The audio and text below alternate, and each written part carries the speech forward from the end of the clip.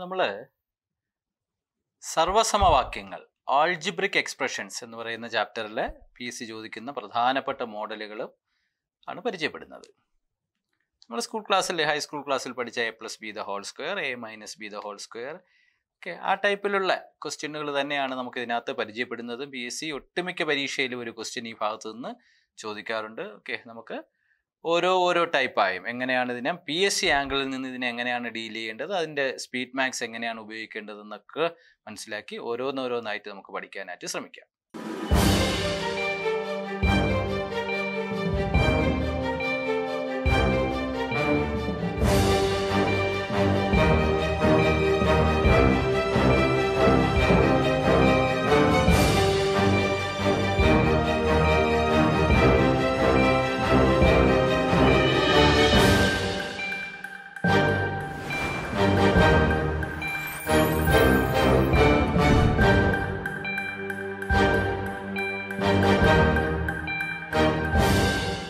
Equation ഒന്ന് ശ്രദ്ധിച്ചേ.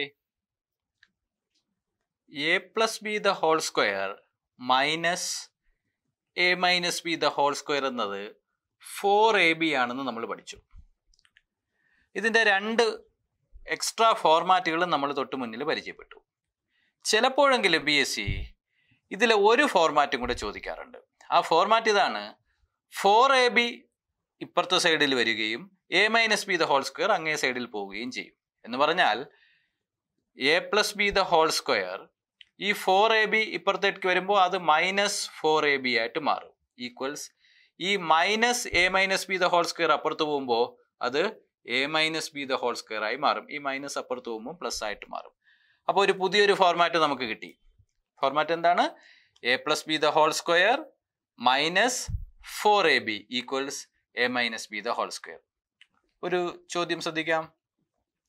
125 plus 95 the whole square minus 4 into 125 into 95 equals എത്ര എന്ന് ചോദിക്കുന്നു. ഫോർമാറ്റ് ഒന്ന് ശ്രദ്ധിച്ചേ. ഇത് a+b² minus 4ab equals a-b². a എന്ന് പറയുന്നത് ഓക്കെ 125 മൈനസ് b എന്ന് പറയുന്നത് 95, then 125 minus 95 the whole square. 125 നിന്ന് 95 കുറച്ച് കഴിഞ്ഞാൽ അവിടെ ആൻസർ 30 എന്ന് കിട്ടും.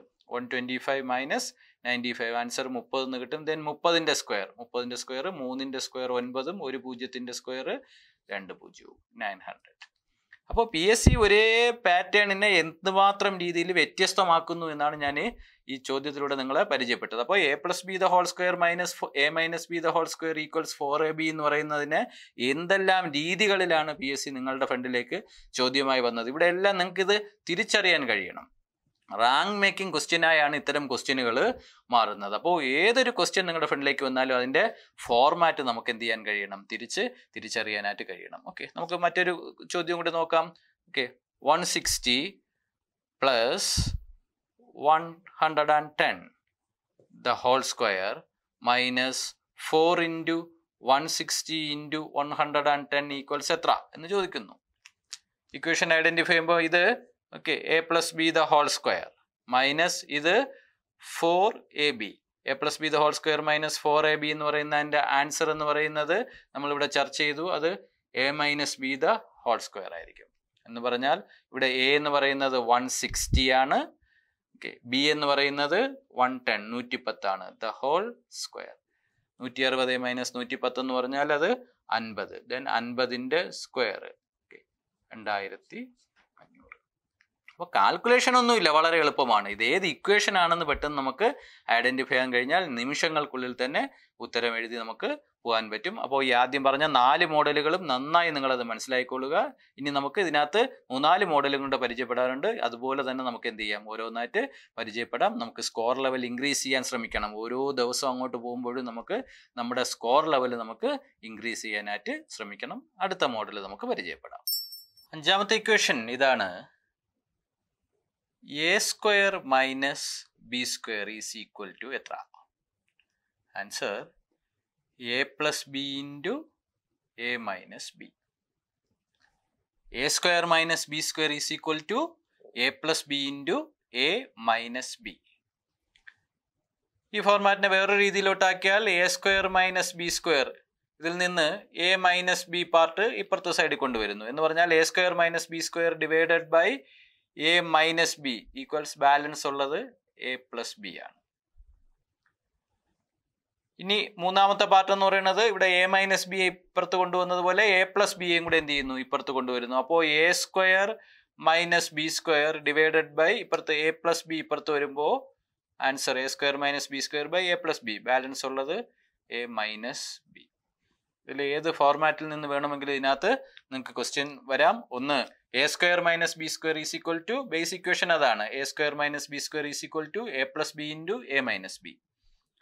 Second format A square minus B square by A minus B. ഇവിടെ A minus B വന്നാൽ ഇവിടെ ആൻസർ A plus B ആയിരിക്കും. അടുത്തത് A square minus B square divided by A plus B. ഇവിടെ A plus B വന്നാൽ അവിടെ answer A minus B ആയിരിക്കും. Okay, കൊച്ചു കൊച്ചു ചോദ്യമാണ്. നമുക്ക് വളരെ എളുപ്പത്തിൽ അത് പരിചയപ്പെട്ടു പോകാവുന്നതേ ഉള്ളൂ. ഒരു ക്വസ്റ്റ്യൻ ശ്രദ്ധിക്കാം. ഓക്കെ, സോ ചോദ്യം നോക്കി. √5 the whole square minus √3 the whole square equals എത്ര എന്ന് ചോദിക്കുന്നു. ഇത് A square minus B square ഫോർമാറ്റിലാണ്.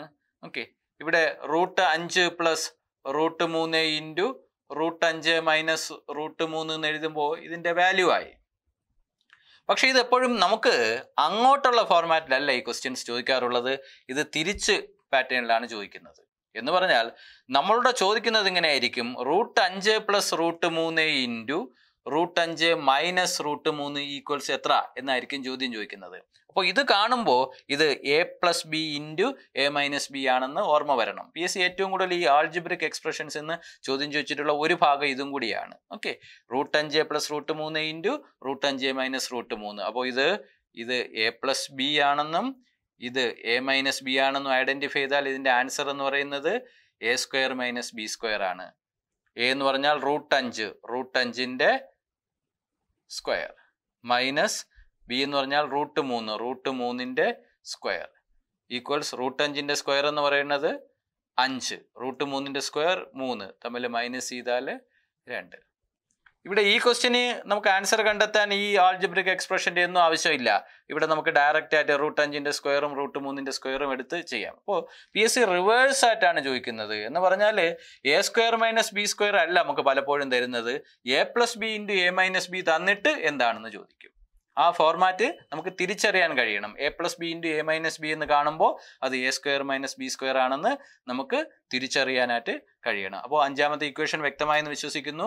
A square minus B square is equal to A plus B into A minus B. അല്ലെ A minus B ഇങ്ങേ സൈഡിൽ വന്നാൽ answer A plus B. Okay, A plus B ഇങ്ങേ സൈഡിൽ വന്നാൽ answer A minus B.